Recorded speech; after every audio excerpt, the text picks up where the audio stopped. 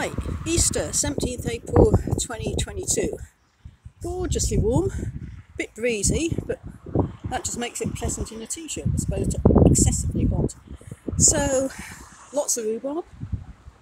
I've been sorting out the strawberries today and put some of the compost over them. Okay, let's match it. Okay, so we've got the strawberries sorted out so they look better. And I've also tidied up by the chrysanthemums, which I really need to move. The asparagus, a few spears coming up, might actually get a meal this year. The fleece has got lettuce under it, which I'm going to eat at some point. You can see how the fruit is going. The blackcurrants are in flower, so are the gooseberries. The raspberry has gone berserk, lots and lots of it. The tayberry, not so much. I've dug out the goji berry and replaced it with a blueberry that I was given. I'm not too certain how happy it's going to be, but I've dug in lots of the anaerobic digested compost because I think it likes lots and lots of humus in its surroundings. So let's see how it gets on. There isn't anything planted in here at the moment. It'll have to have quite a number of things in it because I'm running out of space, as ever.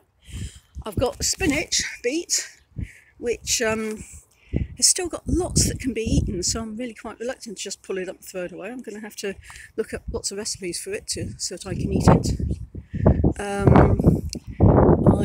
I've been sorting out the herbs, and they are a bit tidier, honestly, than they were some time ago. I've cut back the sage a lot. The vines, I've got buds that are opening. What else have I got here? Oh yeah, lovely parsley. So underneath this bit of fleece, there's the sweet peas. There's a couple exposed at the end because I didn't have quite enough fleece at the time.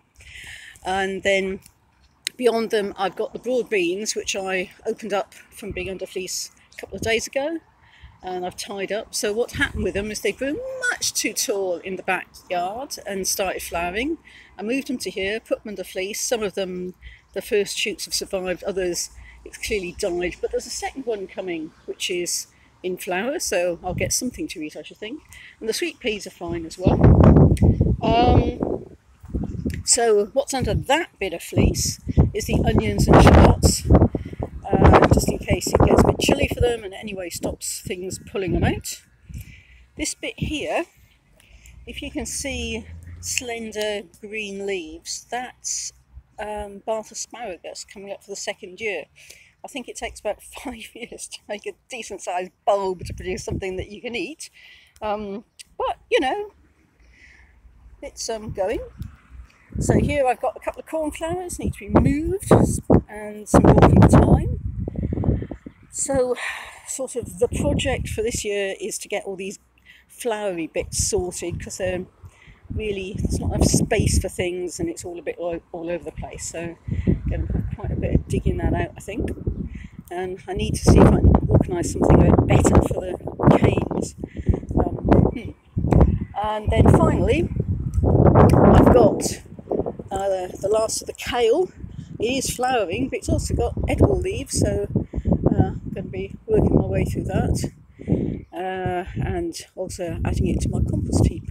So there we are. Oh, a couple of leeks as well. I've eaten some of them on there as well.